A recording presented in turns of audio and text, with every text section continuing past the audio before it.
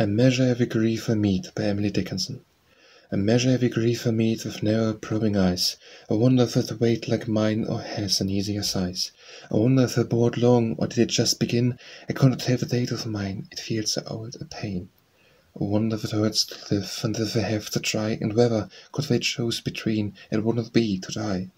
I know that some, gone patient long, at length renew their smile, an imitation of a light that has so little oil.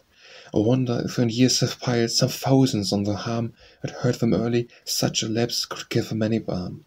Or would we go on aching still for centuries of nerve, enlightened to a larger pain in contrast with a laugh? The grieved are many, I am told. Ways to rise cause, death is but one, and comes but once, and only nails the eyes. There's grief of want and grief of cold, a sort they call despair, as banishment from native eyes and sight of native air. Or may not guess the kind correctly, yet to me a piercing comfort it affords in passing Calvary.